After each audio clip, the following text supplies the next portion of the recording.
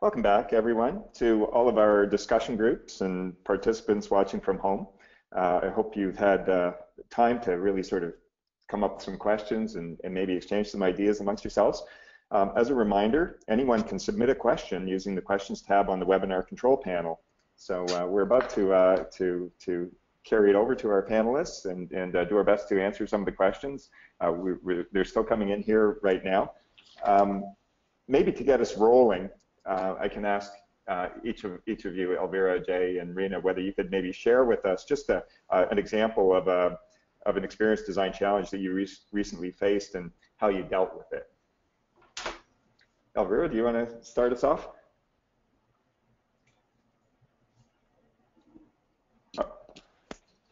Elvira, just a second. We're just going to unmute.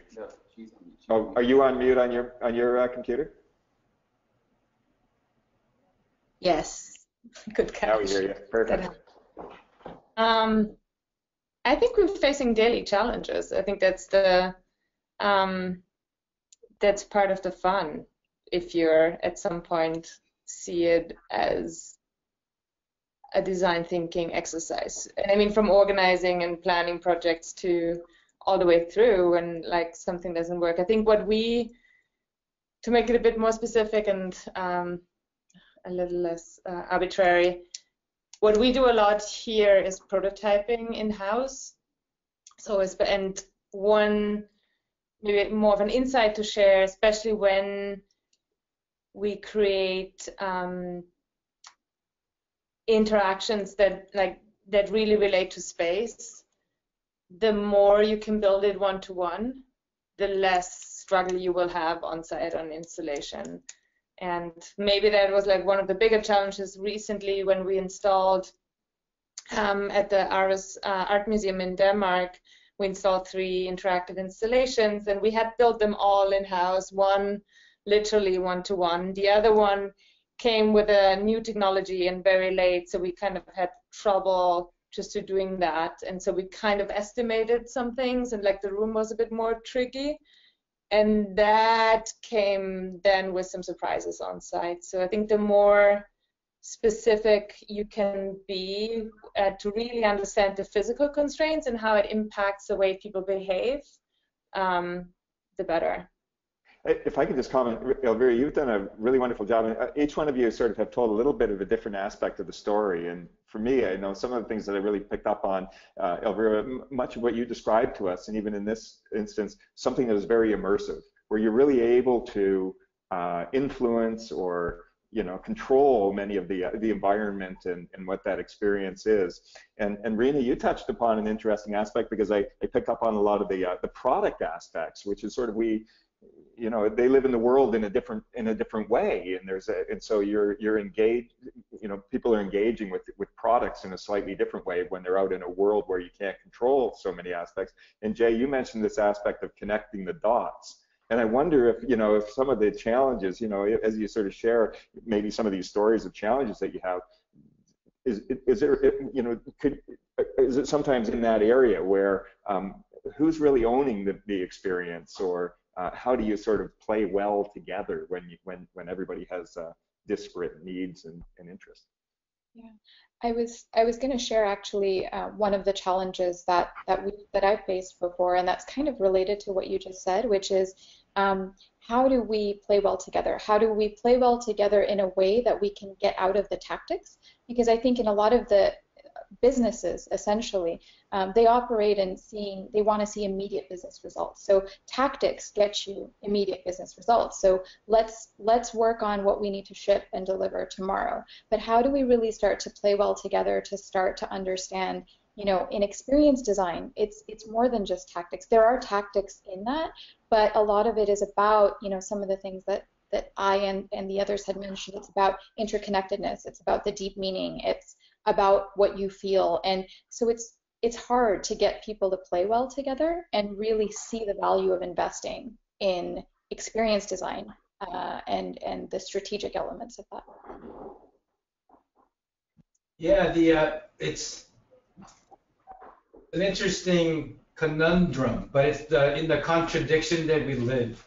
And what I'm trying to say is, by nature, we have so many points of views.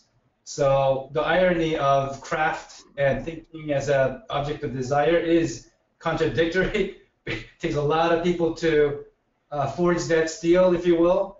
But as you can see, and I was an industrial designer as a background, so I used to own everything, and designing software and services, it opens you up. You're free. So you have different kinds of high standards. You want things to be great, but you're also, I always feel I'm closer to an architect, not necessarily the glass, ceiling thing, but more around, you walk around any city. What city is pristine? Those are pretty boring. I like mid-century, but I would never dress my home completely in 90 degrees, and I'll just get bored. I want IKEA, I want McDonald's. So life is messy. And then our job is, what can we do there in terms of filtering customers and have them have different kinds of customers, have different kinds of experiences. It's a very hard challenge. But, so whether it's, election, like the whole debate around red shirt, blue shirt, like I'm trying to think outside of that box to think about what are the diversity that we have to have empathy for.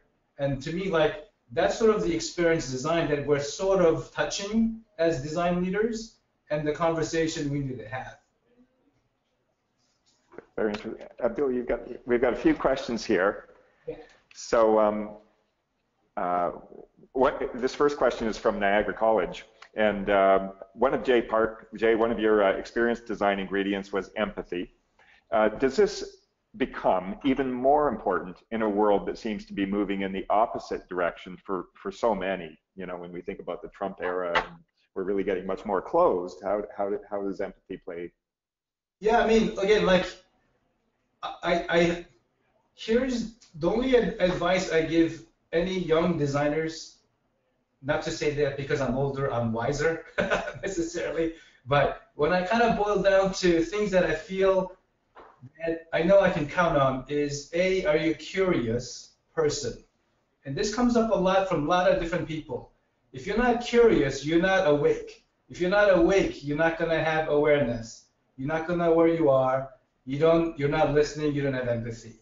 So I think, not to make this again a political thing, but I had a talk that I didn't finish, but it had all to do. This was closer to last November, but it had a lot to do more about, wow, what happened? Same thing.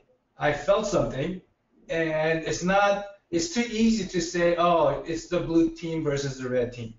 That's not what this is about.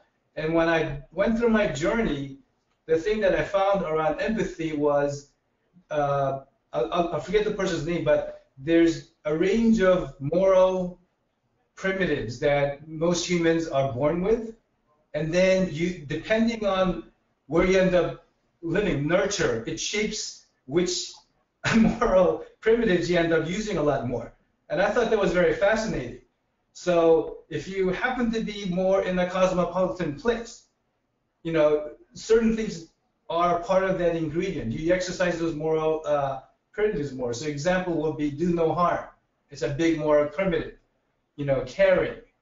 You might not care so much about loyalty and authority, but you're born with them.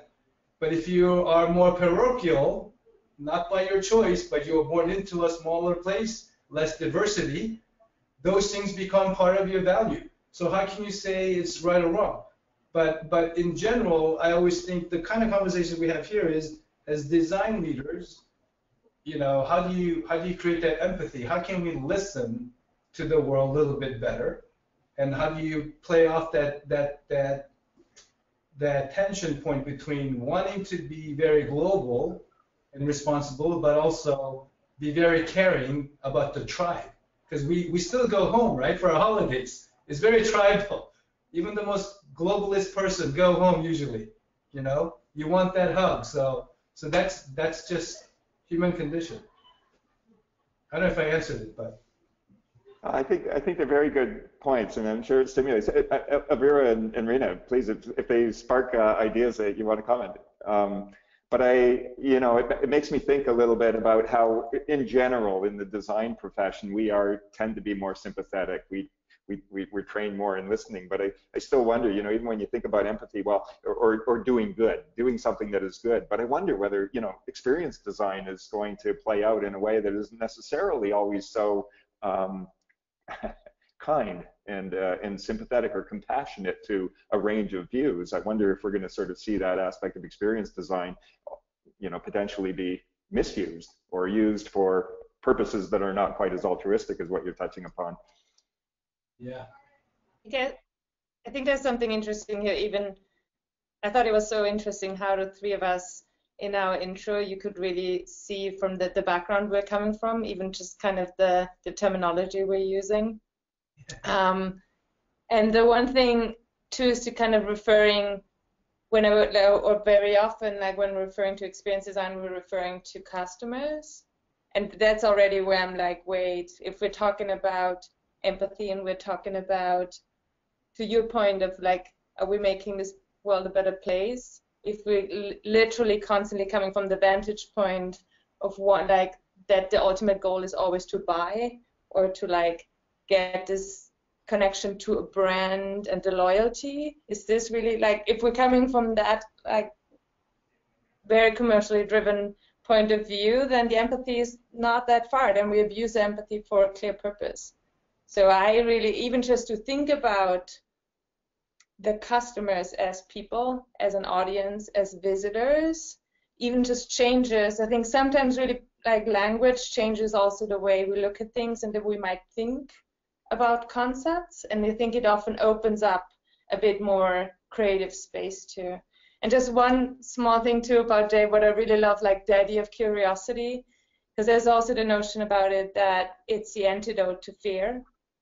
So whenever you have fear and you actually stay in the moment and you, instead of going into the worst case scenario, which is like fear in the future, which is not being here now, but like looking at it with a sort of curiosity, like what is happening right now without getting personally too involved or whatever, there's like so much creative potential in there.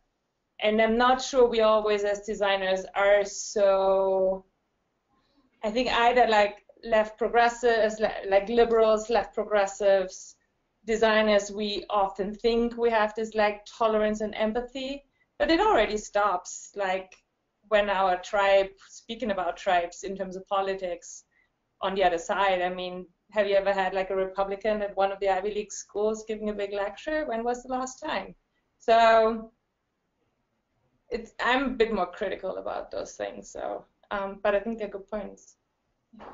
I think, Elvira, you make a really good point about the inherent tension that exists in us as experienced designers maybe wanting to do something for the greater good and building that empathy for the greater good as opposed to just things being commercially focused. And I think that's kind of, it feels like that's the magic million-dollar question. Like, how do we crack that where businesses are focused on the revenue, but we want to push that into being about more? And if we can find that intersection of how do you do both? And I know that sounds a little bit altruistic maybe, but I wonder, is there a way where we can do both, where we can find that intersection of, hey, here's some good we can do, and here's how we can impact a culture or a community in a positive way and still demonstrate and deliver some value to a business such that we can motivate that business to maybe invest in that effort. And, you know, it's a big question, and I know there's no easy answer, but can we do that? And I think, Jay, I was also, something you said about our moral primitives really struck a chord with me. I think that's a really good point where we each come to this world with our moral code, our wiring, certain fundamentals that form how we see the world. And I think that's where, you know, when we talk about meaning, I think it all ties into that. How are we wired to see the world? What do we think is right or wrong? And how do we obtain that deep satisfaction that, hey, I did something good in my life, or I got something good out of this life? And I think going full circle on that, how do we design products and services that really give that to people? So doing, again, that good for people, granted through a commercial context. Great points. I'm going to just refer to one of our other questions here. So this question comes from St. Lawrence College. And it is, can all experiences between two defined dots be designed? How strict do parameters have to be to guide a user without always holding their hand? And I think so. All of you sort of, you know, I guess it's leaving that role for the person that is to conduct their own path, I suppose. So, you know, how strictly do you have to set those parameters, or how broadly do you allow them to expand? Anybody like to take that one on?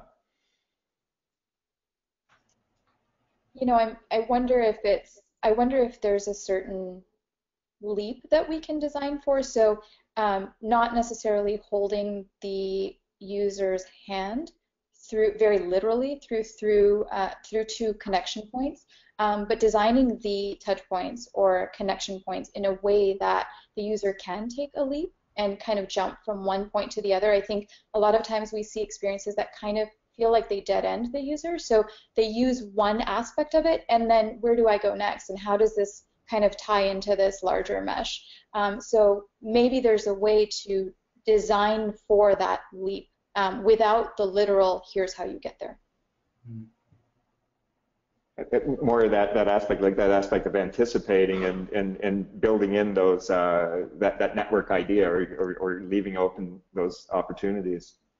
I think especially with artificial intelligence and things like that, it's kind of starting to anticipate how might a user desire the next thing, or what might they desire, and how do we anticipate that? Okay, I'll jump to another question and see what it sparks.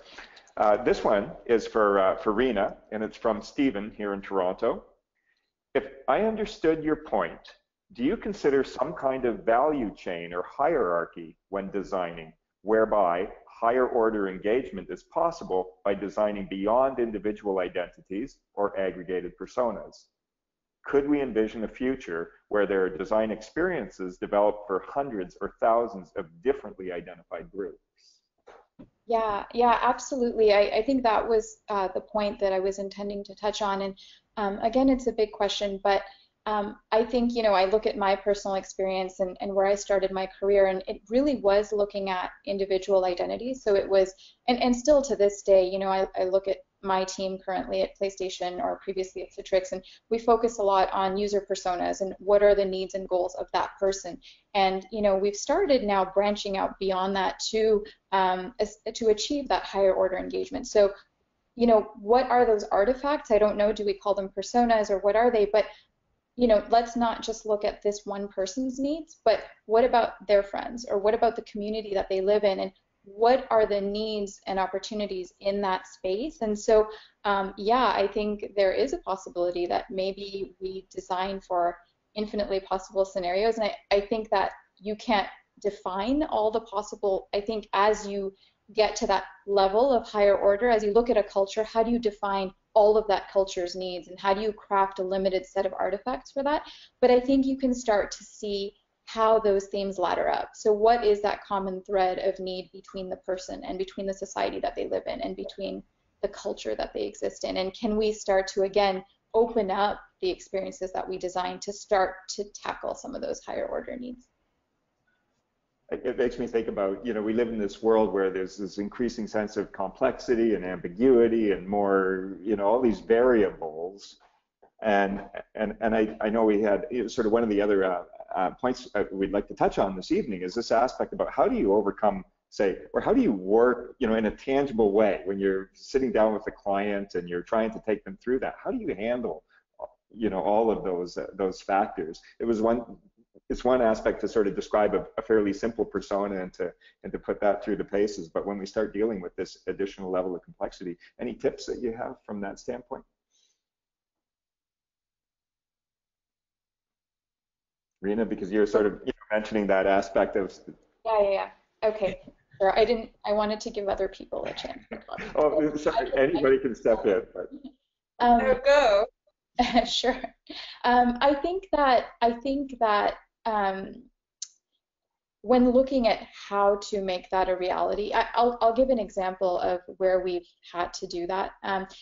One example is at Citrix, and at Citrix we worked on GoToMeeting, so looking at how people collaborate, and a lot of that again was you know, based in very tactical personas who are users, who are buyers, but starting to have those conversations around not only do we look at how people have remote meetings online, but how are they really looking to collaborate with each other, and how do, through our work, we change the nature of how businesses work remotely across the globe. And as we were having those conversations, it was easier to have that conversation as a design team. Once we started working with product management and development, things started getting tactical again. So I think the challenge we had was, how do we articulate the value in thinking at that higher order level? So I think it was a learning exercise for us, being able to try to articulate the business value again. You know, how might engagement go up, or active usage go up, or conversions go up if we start to tap into some of those deeper needs. Jay, anything you'd like to add? No, I was something. Apologies. Something that we were talking about made me drift a little bit. No. The word that came to my head was dopamine. I don't know. And I think I'm trying to track why I was wondering. I think I was wondering because, you know, like, it's the world that at least I live in is all about, you know, more stuff, more products, and yeah, there's things that, like, you know, going back to your other question, to me, like, humans are pretty smart. You know, I have two kids. They're 14 and 12, and they are very smart. But we, as humans, our tools can't, like, we make some weird decisions. You know, so I feel like we add a lot of friction to things. And to me, like, I'm not sure about how much boundary we need for someone to succeed on their end goals and all that stuff, or provide an experience that's, you know, something you want to come back for, whether it's to make money or just have meaning. But, you know, I feel like half of my job is to remove friction. But then what got me thinking was the dopamine thing. Like, you know, at least my kids are girls, and they're not at least into gaming. My brother's kids, you know, oh, this is getting recorded.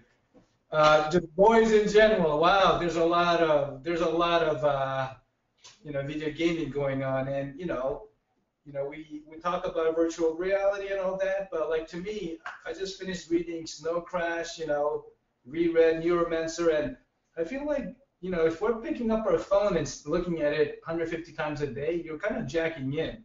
So like, we're getting our fix already. So it just made me think about, like, what do you do with all that? Like, do I need all that? There's an excess amount of stimulation we're already getting.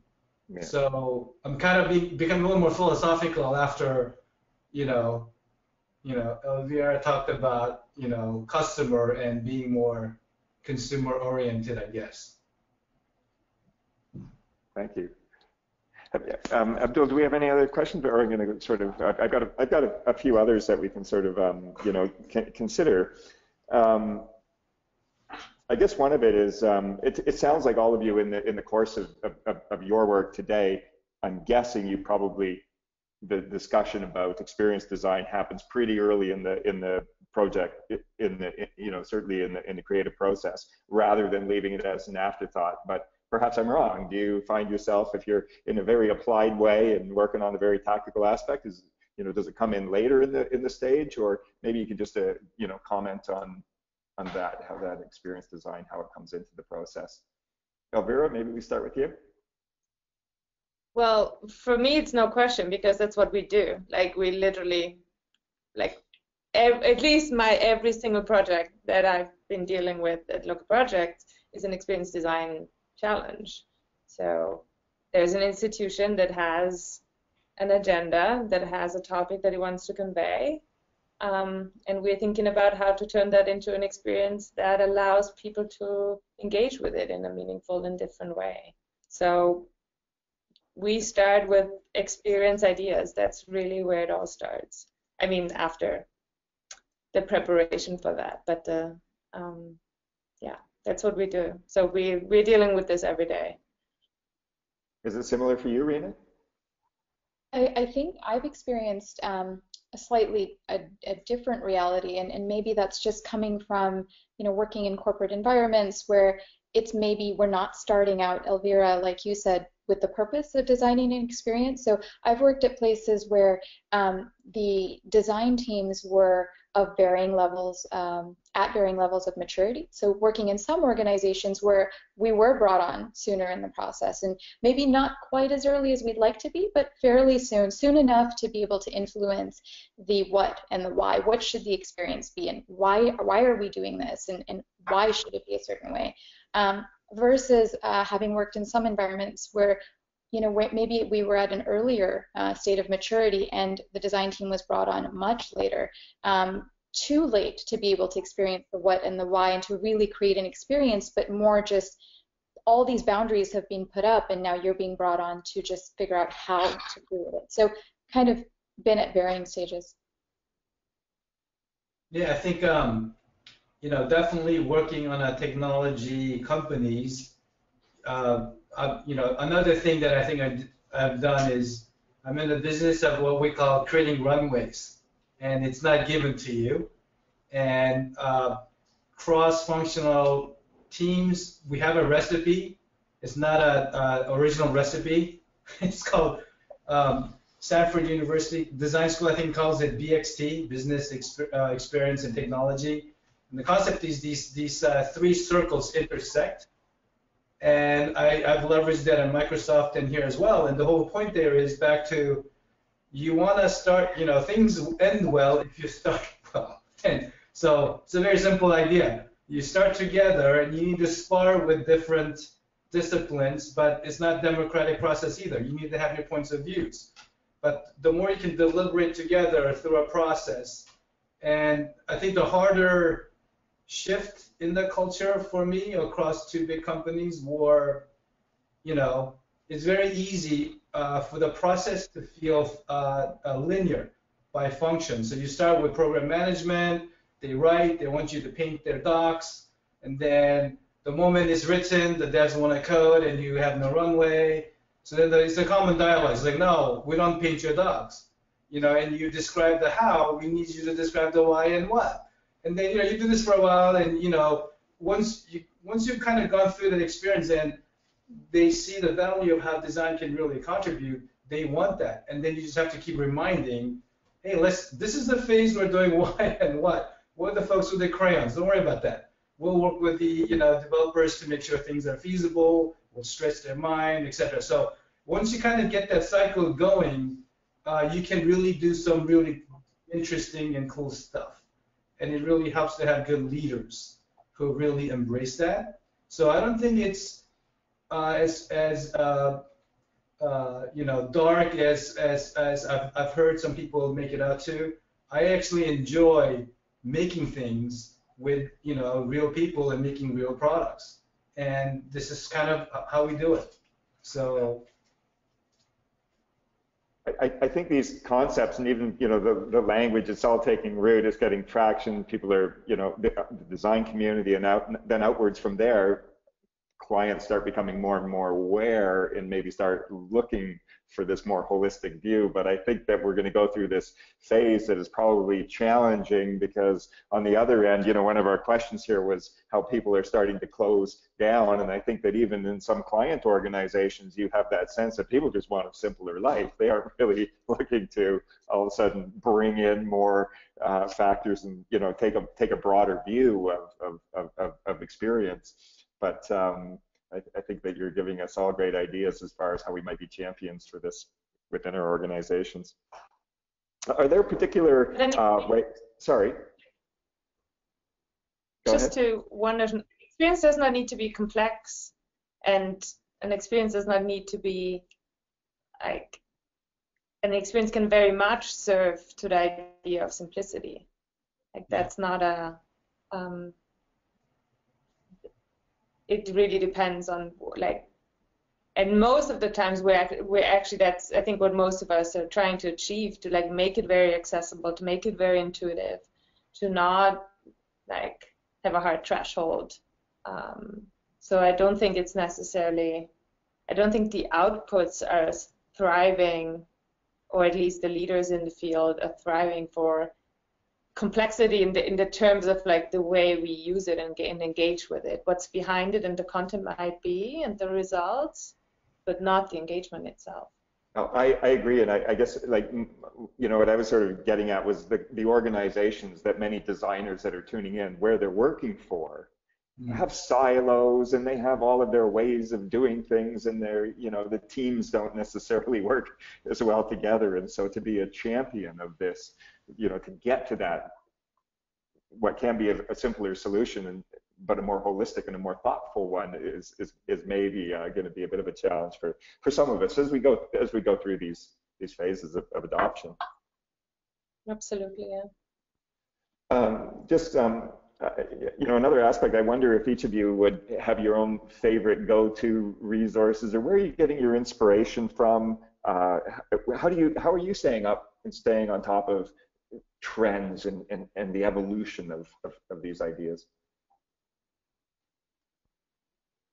I'm happy to start. I think for me, a lot of it is just talking to other people. I think just talking to other colleagues, trying to figure out and understand what are the spaces that they're working within, what are the problems that they're trying to solve, how are they trying to champion things or push things on their end to kind of encourage this higher order thinking. And it's fascinating how talking to just a few different people can open up your mind so much. Right now I'm working in the entertainment space at PlayStation. Prior to that, I was working in, enterprise, how people get work done at Citrix. But maybe talking to someone at Facebook, it's a whole different problem that they're trying to solve. Or talking to someone at Google or Amazon or anything. I think that's what's been most helpful for me to learn about different problems, looking at social impact spaces and people who work in that space.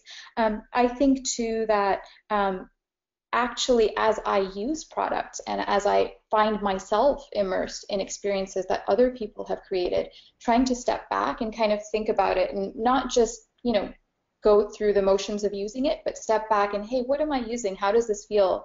How did the designer intend for this to feel? And kind of think about it that way. And I have a few colleagues at work. We like to geek out on this together. So we'll get in front of a whiteboard and pick another product or experience and start thinking through some of these things. And we're just hypothesizing, but it gets the brain juices flowing.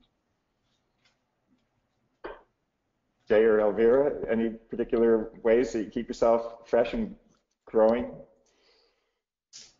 For me, I'm not lazy, but here's what's happened. It's last 4 years. About 4 years ago, I noticed that it's always New Year's Eve, and I'm trying to think big, and I'm stressing out.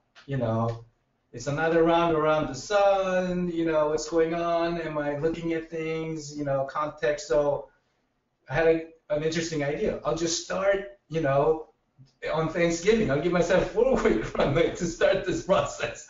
And now it's kind of grown into this thing where I'm constantly after something. And, so what I've been doing is I've been looking at, I like to just start just in general. Like I kind of did the whole thing on universe. Like, where are we? Like, where are we really? So I kind of did this whole information design on where we are and trying to understand what that means. So once I got over that, I ran into a book called Sapiens, Brief History of Humankind. Fascinating understanding of us, another point of view. Then I ran into this book. It's a kind of a nerdy book, but not really. It's a UN reports on 15 major trends every year. And if you look at that, that's a pretty big blueprint of what's going on. And then from there, I started to go into a few other sections. Like there's a whole thing on grid, utility. There's a whole thing on water. There's a whole thing on genes by this person, Siddhartha. So I'm just kind of categorized. And then I just picked up this kind of boring book about health system in U.S. But it's, because I felt like I can't really speak to any points of view. It's like, I don't know. It's complicated. Who's right? Well, let's go to I like going to the primary source. I learned this from, my middle school kids. Like, you know, the trend is let's look at the primary source. I love that idea. So, you know, why listen to someone else's interpretation? So those things are helping me kind of sketch out foundationally where we are and where we're going. And I think, you know, so I keep an eye on those things. And then, you know, when big events happen, you have to follow your motion again. So the election definitely led me through a few other kind of investigations. And one of them was this concept of pendulum.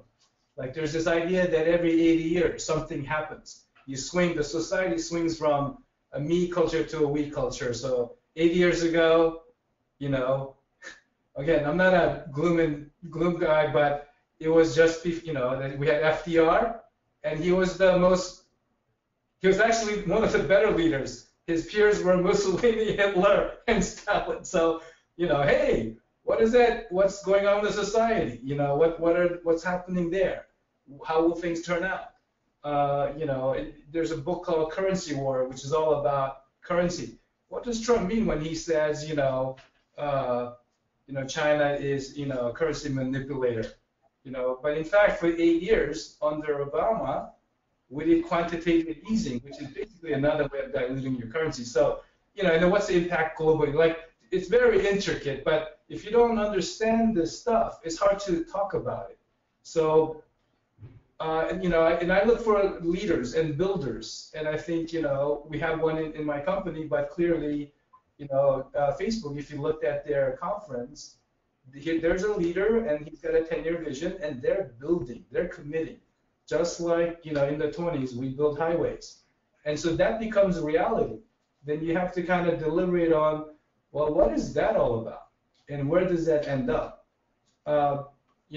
So that's kind of, I'm pretty organic, but then I try to piece together things that I feel like are pretty meaty systems that are either really archaic, and we know a change is coming, because we're sort of in this hybrid world of, again, digital and physical. And, like, I think Penn Station, like today, they just said, we're going to stop the trains. Why? It's not working. It's just like, this is United States.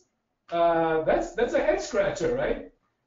You go to Korea and you can have internet access on every stop of every train. So here we are. So that's, I'm kind of organic, but I look for kind of big plumbing, but also look for things that I think are impacting our humanness a little bit. What are the changes we can anticipate? Those are fascinating points. Thank you, and some good reference, some good books for us to go and watch for. Elvira, anything you'd like to share? Yeah, I think it's super interesting for what both of what Rena and Jay referred to. Like for Rena, which I can totally relate to, so much happening within the workspace actually. Also, like here, we're like 70 people sitting like in one big office together, so there's just a lot naturally coming in. And I think what Jay refers to, and what I at some point also had to understand, because at some point I was like almost like freaking out. I'm like, how do I keep up?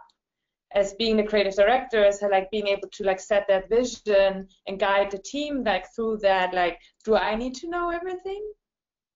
But I think it's much more about really those macro views that allow you to even just initiate or think like and be able to come up with a conceptual twist. Like, because I have a team, I'm much more, I need to be able to have that helicopter perspective of at the end of the project. And while they are here, kind of like here, like, they're all going crazy, I'm here to guide them. And I need to be able to ask the right questions and kind of like find the precious moments and then elevate them and like together with them shape them so that when we're here, we're getting to the goal. So that's why I think what Jay does, like this, like investing in the macro vision and thoughts is so crucial for people who really lead the big teams. And then for me, the other part, for me, what I always, I get this question quite a lot, is like what I tell, especially also students, to really go out into the world. stop, especially for designers, communication designers, etc., stop just hanging in the internet and looking at what all the other designers do. Yeah. You're just going to be copycat. Yeah. And if you look at all the really good ones, it's rare that you're going to be better. But if you really go out and you observe and you experience yourself, and this curiosity to not just like what is there, but to observe, like, what does this do to me? How do why do I have this reaction? And bring that back allows you, and kind of like trying to find your own, what you're interested in. Like, what is it? Like, for me, at some point, I was like, okay, I'm really looking for vibrant gestures that strike that emotional chord, and I'm doing that a lot through creating atmospheres. And even just to understand that, let me like relate them differently to the world when I observe it, but also kind of like being clear on like I want to have on the output I'm trying to get to. So just go out, like stop just like hanging in your favorite blogs. It's important to know what's going on. Like, no, don't misunderstand me. Like, understand the trends for sure, but don't get stuck in them. Like, what is your conceptual twist? What is your, like, how do you elevate it? How do you make it yours? How do you ask different questions? That's great. You really have to get out there and be curious and engaged, I think, is sort of what I take from that. I'm just going to check and see, do we have any other questions that we want to sort of approach with? Sorry. So we still got a few more minutes before we can wrap up. Maybe I suggest that we maybe take the next 10, 15 minutes, and if there's any other thoughts that you'd like to share with our group, that would be great. I'll just sort of, we've touched upon a lot of these concepts, but if you sort of see the trajectory that experience design is still sort of early on as it's going, but do you have any ideas as to where you sit? What's at the end of the rainbow, if there's ever such a thing? Where do you see the future of experience design unfolding? Is there some phase that we want to get to, a world that we're going to live in that you're helping guide us towards?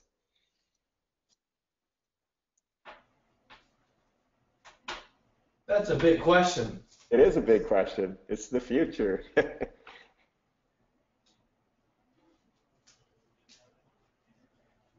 Elvira, I'll challenge you even first. You had said, because I think that, for me at least, I love the way that the projects that you've been involved with, when all of a sudden you can, in some ways, simplify and create an experience that is connecting with a number of different people, but because you've sort of taken out some of the other distractions, you've created a moment that people are experiencing simultaneously. And I wonder if that's, how that might scale up if you were outside of a particular venue. How does that start expanding? And maybe it is back to some of those intersection points, but anything that you sort of imagining and that's setting a direction? I think the first thing that popped in my mind was the question, will the barriers or the manifestation of technology fall away and just be somehow embedded, and it just all devices, etc., go away, whatever that means and however scary that might be. And then my next thought was, maybe at some point, but probably not so quickly. And we heard so much about the death of the book and the death of the radio and I don't know what. And what we actually see is that it all survives. And I think what with new technology or what we see with VR, etc., I think it's more that the toolbox expands. And for us as experience designers, it's going to be more and more important to be specific about the tool we use for specific goals, and a little less like, oh, VR is so hip, so like let's make this as a VR, and you're like, why? That makes no sense. Like, why would you use VR for that? It's actually a really shitty experience then. But at some point where you're like, hey, what is VR really good for? And what can it do that other technology cannot do? And if that is what we want to provide at that like intersection of space and time and humans, then that's a bad thing, and then a book cannot do the job. But there are, I've just recently seen a project where I was like, you should have made a book out of this. It would have been much more enjoyable. So just kind of maybe but we'll always, I mean, technology is always, when something new comes up, it's always just interesting to explore it, because we know, like, innovation, there's a new room for innovation opening up with new technology every time. I mean, from book printing to today, right? So and once that early craziness about the magic of it itself cools down a little bit, I think we can become just more meaningful with it. Kind of like more, maybe not meaningful, but more purposeful. And kind of, okay, when is it a book? When is it a magazine? When is it a video? When is it VR? And when is it, I don't know, the next stage? And when is it AR? When is it what? What makes sense at what point in time? Rena, anything either on the distant future or the near future? Where do you see it going? Yeah, I definitely agree with everything Elvira said about technology and the possibilities there.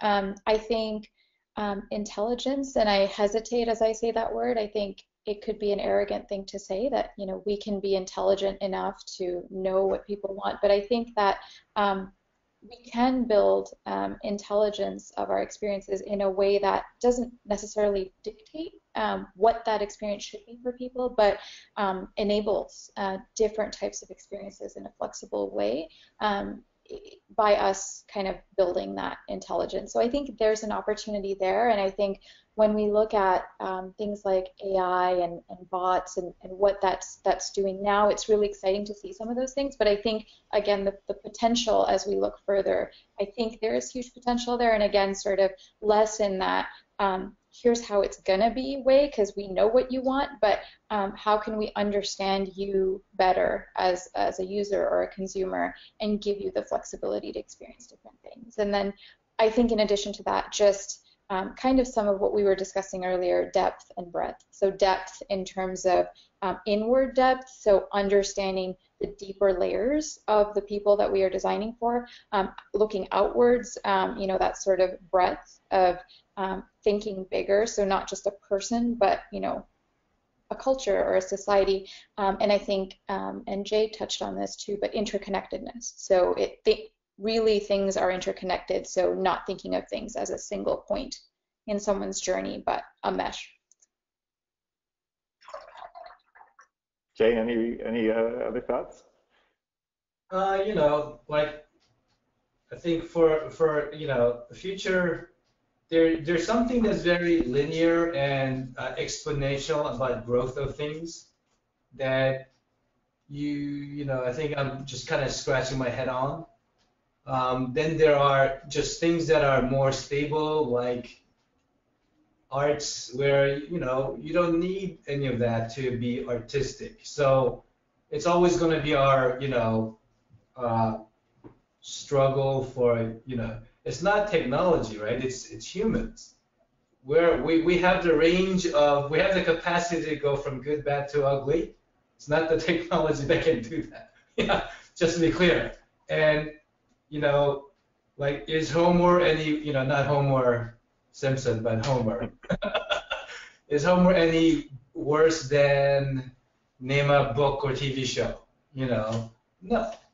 It's as relevant when you are thinking about and trying to improve on human condition. That said, the technology is accelerating exponentially. So, you know, if you listen to some of these folks, you know, last 15 years, we did about 1 century worth of innovation. And next 5 years, we'll do another. And then it'll take only 1 year to do another. And rapidly, we'll reach a point of inflection that we're unclear about, you know, and that we, you know, buckle up your seatbelt, because we're going to all live through that, knock on wood, and we're children, or, you know, people you know who are younger. And I feel like I have some blind spots. And so I have a different kind of fear. And the fear is not like I'm afraid fear. but I have a fear about not quite understanding what it is yet. And so the three kind of things that I've started to trace was, we understand services and digital a little bit, and assume that's all kind of bytes, bits, zeros and ones. Then you have atom, which is physical things. In the things that I've been involved in, I am very much focused on physical things that you interact with, but not with things that I can't see.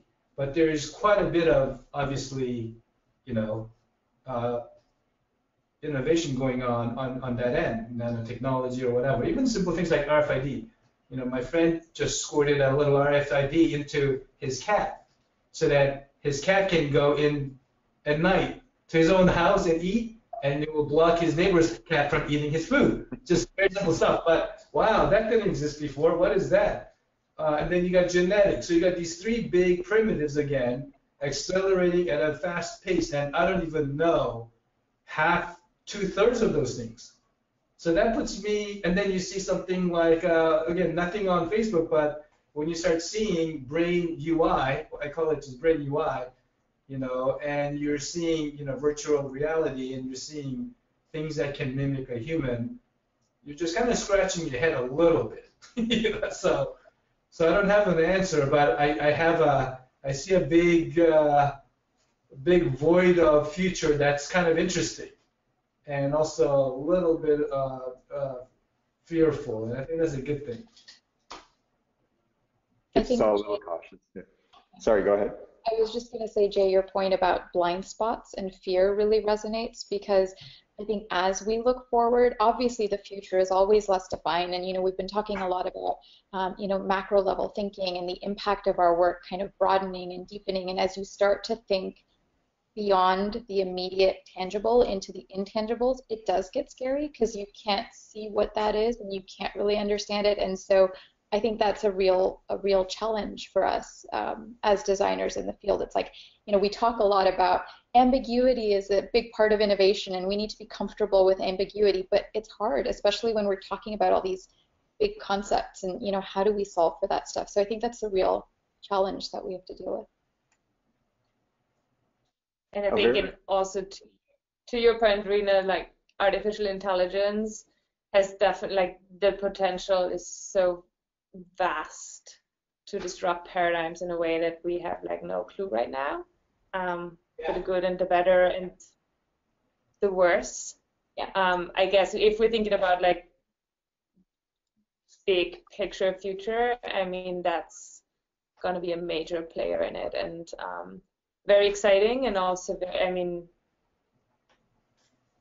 it's such an exponential, vast explosion of what it could mean that I think right now we have it's so hard to grasp it, and we're working for and with IBM Watson too, and it's so in so early stages, but seeing the potential also especially when we think about what happens when that gets connected with other innovations in terms of material innovations or all kinds of other things, with these things get combined. Let's see. Let's be curious. I think that's a great word to sort of wrap things up on, and I think that I really thank all of you. Certainly for me, it's been a fascinating evening hearing all of your ideas. So thanks for sharing all of your insights. On behalf of RGD, I also thank everyone for attending tonight in all the satellite locations. The next Future by Design takes place on Tuesday, September 26th, when we'll discuss the future of brand. Details and locations for this event will be posted at rgd.ca. And if a free screening is not available in your area, consider becoming a member of RGD to access the webcast from home and take advantage of other benefits exclusive to members of the association. Enjoy the rest of the evening, everyone. Thank you. Thank you so much. Thanks for having us. Yeah, appreciate it.